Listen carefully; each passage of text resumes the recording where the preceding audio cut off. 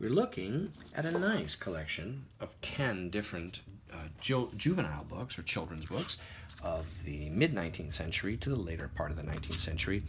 Look at this interesting wood engraved half title here, Cincinnati, Ohio imprint. 1866, the Gunboat series. That's right after the Civil War. The spine is quite nice. There's a steam paddle boat, I believe that is, on the spine there in gilt. The next book also has a fantastic gilt pictorial spine. It's Captain Mayne Reid, The Young Jaegers. This has got a fine embossed in-blind binding.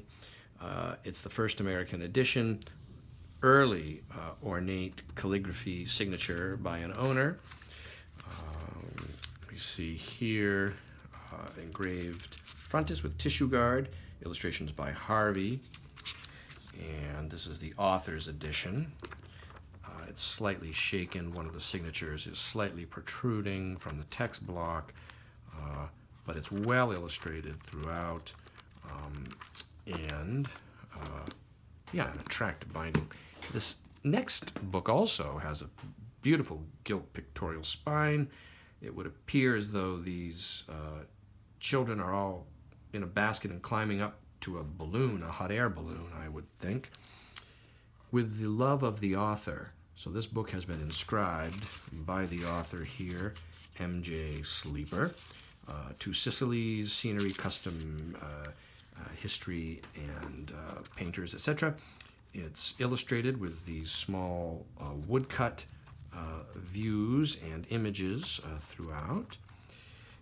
And yeah, that's interesting, inscribed by the author.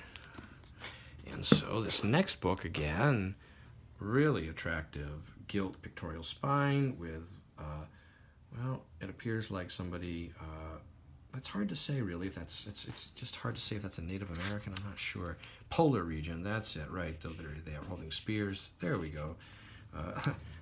By Ballantyne, ah yes, famous boys author. Yeah, attack some polar bears. And then this book is Rollo on the Atlantic, famous series. Look at this great embossed bookseller stamp here to the end paper. It's in relief in the museum building in Manchester, New Hampshire, probably dating from the 1860s. Yeah, this is 1864, so it's a Civil War imprint, wood engraved frontis, numerous small wood engravings. Oh, damaged page there.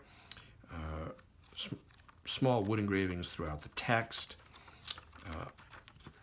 Oftentimes, this is when I make these videos here, it's the first time I've actually gone through each book in detail like this in a long time. These have been in a barn office or in a room, one of the rooms we have in different locations full of books.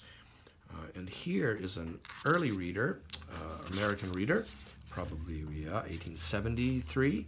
It's profusely illustrated with small line drawings and what are, I mean, I'd say these are line drawings. Oh, they could be wood engravings. Nice pictorial cover. This one has an interesting paste-on chromolithographed color illustration to the front cover as issued with stamped in gilt. And this one here, it says frontispiece, and that's exactly what it is. Whiter than snow. And this book has clearly been consulted and looked at because you see soiling throughout from hands having handled it. Domestic scenes are often found in juvenile books of this era. This little book here has an early inscription, and it looks to be dated probably, I would put it in the 50s or 60s, 1850s or 60s. Full page illustrations. The final volume, again, has an interesting color, a chromolithographed paste-on to the front cover. It's stamped in black. It's for little ones, pictures and songs published in Boston. It's illustrated, as you can see, well illustrated throughout. Oh, look, a little image of a doll, family outing, the baby, and so on. And this interesting lot of 10 American juveniles is currently available online from me, Brian DeMambro, here in Dover, New Hampshire.